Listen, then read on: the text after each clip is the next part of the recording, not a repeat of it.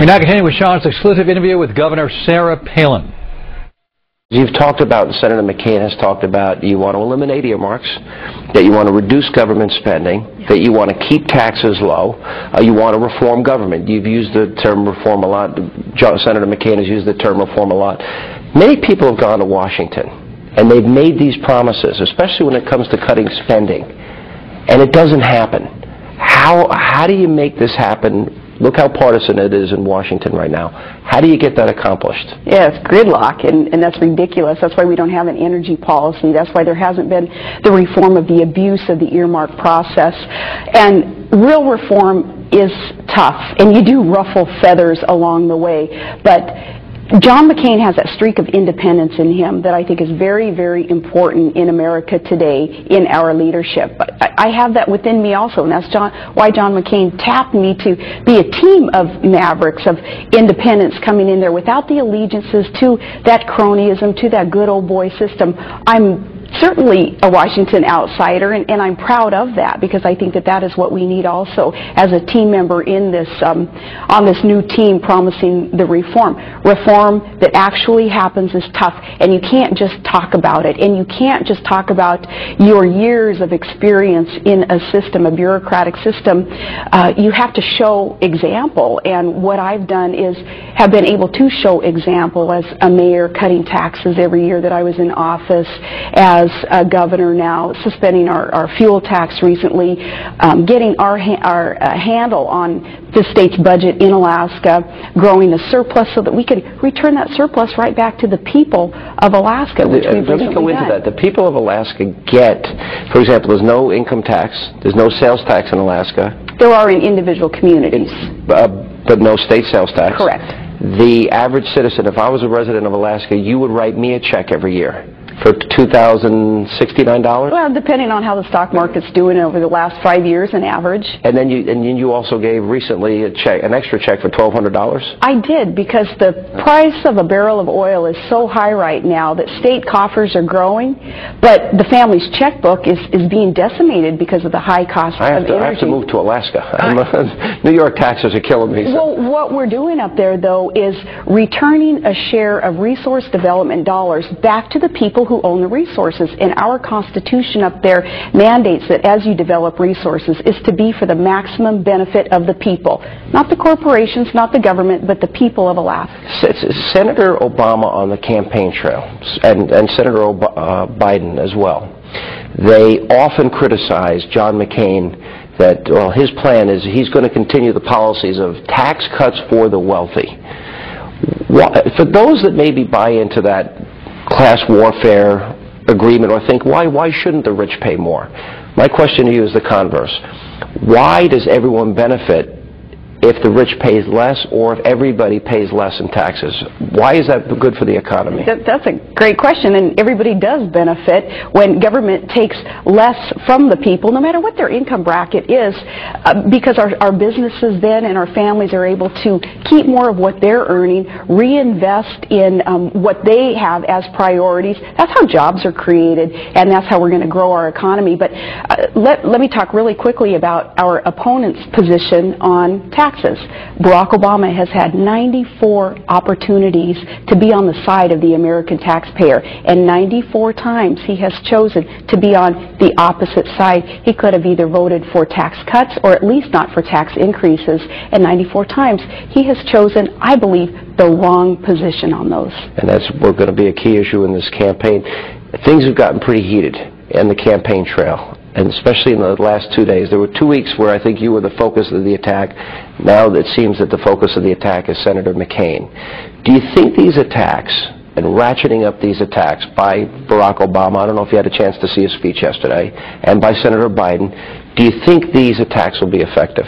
I think the American people are getting down to the facts, and they're looking at voting records, and they're looking at allegiances, and they're looking at what a vision is that each candidate holds and is sharing with the American people, and there is such stark contrast between Barack Obama and Senator John McCain, and happy to talk about those contrasts because this is what it's all about. People are interested in what the issues are that are affecting their daily lives. Americans are. They want to know that government is going to be put back on the side of the people and that it will be their will implemented in their government. The people of America realize that inherently, all political power is inherent in the people, and government is to be implemented, policies are, on behalf of the people and the will that they desire that their government engage in. We can't underestimate the wisdom of the people of America. They're seeing through the rhetoric, and they're seeing through a lot of the political cheap shots also, and they're getting down to the facts and the voting records that are going to show that stark contrast. Story tonight, worst persons in the world. The bronze to Rupert Murdoch. You may be worried about AIG or Lehman Brothers or WAMU or whatever is next. Not Rupe, who said today, hard times are good for big companies. Are comforting thought for people trying to decide whether or not to withdraw their money from an account at an endangered bank and trying to figure out if there are any banks that aren't endangered. You can sleep well knowing News Corp is safe. Our silver, Billo the Clown, reading the GOP talking points, attacking Michelle Obama, describing her by using the word angry 5 separate times. The controversial wife of the Democratic candidate, Michelle Obama. Chronicle facts. Mrs. Obama was born on January 17, 1964 in Chicago. Her father worked for the city. He died from MS in 1991. Her mother worked as a secretary. She still lives on the south side of Chicago. She has one sibling, her brother, who coaches the Oregon State University basketball team. She graduated from Princeton and has a law degree from Harvard. She married Barack Obama in 1992. They have 2 young girls. Joining us now from Washington, Michelle Otis, a columnist for HumanEvents.com, and here in the studio, Rebecca Johnson, who wrote a profile of Mrs. Obama for Vogue magazine. So you spent some time with her. How much time? A few hours. Just a few hours with her? Half a day. How did you find her in person? Was she engaging? I found her lovely, actually. Very bright, very thoughtful, and, you know, an impressive person. Intelligent. She was great. I was impressed. I have a lot of people who call me on the radio and say she looks angry. And I have to say there's some validity to that. She looks like an angry woman. Did you ask her Don't they say that about you, too? Yeah, but I'm not running for, I'm not going to be the first lady. I hope not, anyway. The perception is that she's angry in some quarters. Valid? Well, they say she looks angry because of maybe the cast of her eyebrows or something like that. But no, I don't find her to be angry. I think what happens is that we expect women to be cheerful and happy all the time in that kind of television personality kind of way, and she's not like that. She's a thoughtful person. She's not going to smile. Warm and fuzzy? No. Not warm and fuzzy? No. Even to you, who she's trying to win over as an author of a piece? You know, she was not trying to win me over in any way. Really? No, not at all. Because now that's interesting, because most people, when they're talking to somebody who's going to write about them, want to win you over. She didn't want to win you over? No, not at all. Why not? And it's interesting because I've also interviewed Sarah Palin, and she was very friendly and very... Tried to win you over, right? Yeah. But Michelle wasn't trying to win me over with a kind of a false chumminess. She is somebody who speaks her mind and stands on her own, and whether I liked her or not, I don't think was particularly important to her now. Okay, interesting. Now, did you find out about the angry woman thing, Rebecca? I'm sorry, Michelle. Is there any validity to that, or is that a urban myth? I wouldn't say it's an urban myth. I think we all can tell just by appearances and speeches and the way that Michelle has personified herself that she's not warm and fuzzy. We know that about her. All right, but either is Hillary Clinton, you know. Absolutely, and I think that we could compare her to in the way I've tracked her career and her resume, I would say she is a stealth Hillary Clinton. Okay, so you would compare her more to Hillary Clinton than somebody who's angry with her country, because obviously that played into the remark about, and people can make up their own minds about that remark again. She said it.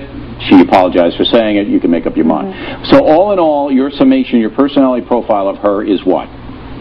I think she's an accomplished woman. I think that it goes without saying that she's done a good job in her career, but I think that it's okay for the media to question some of her ethical choices in her career as well as guests disagreed with him and said she was not angry. But as ever, he stepped on that sideshow Bob Rake of his. Now, I have a lot of people who call me on the radio and say she looks angry. And I have to say there's some validity to that. She looks like an angry woman. Did you ask her about that? One of his guests then replied, "Don't they say that about you, too?" Billow was flummoxed. He started to answer, "Yeah, but I'm not running for..." Then suddenly realized what he was saying, and he added, "I'm not going to be the First Lady."